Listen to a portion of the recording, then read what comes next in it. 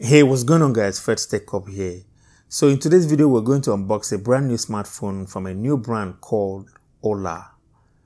Yes, O-L-L-A. But first let's get to know who Olla is. Let's get to know a little bit of background history and origin of Olla. So Olla is a new smartphone company that comes from the stable of Opera.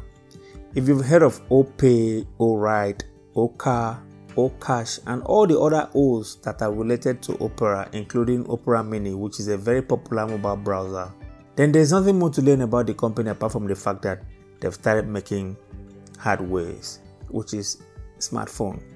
So as one of the ways of getting more information into more people's hands and potentially expanding its line of business, the company has pivoted into hardware industry with the launch of its first ever series of smartphones.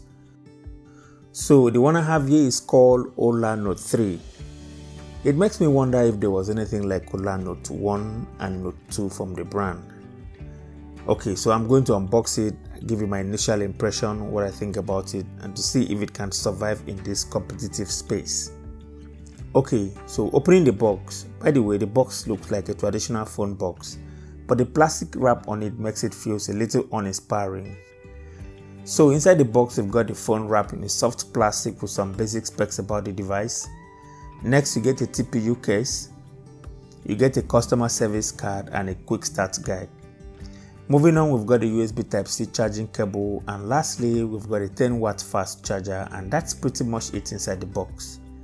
There's no earpiece or anything related to that.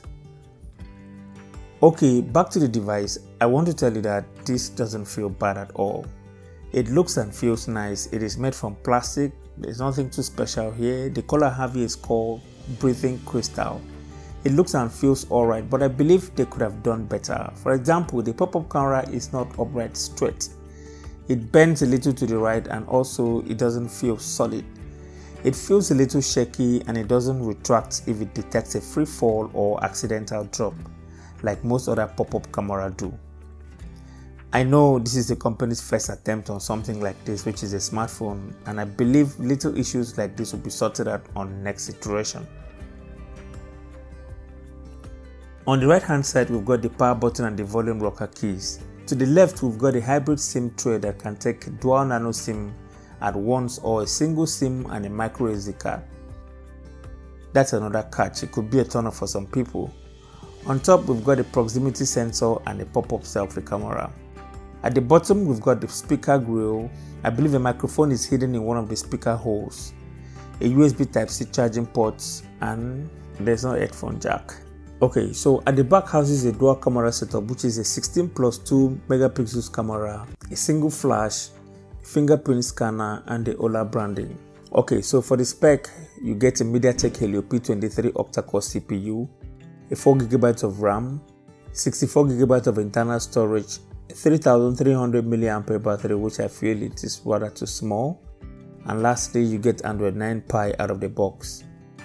Okay, so the display looks good from the first impression, but I'm going to be testing this device intensively, so you make sure you subscribe to see my full review. So the display is a 1080 by 2340 resolution on a 6.53 inch display with a pixels density of 394. Yeah, just watch out for my full review because I'm going to go much in depth about the display.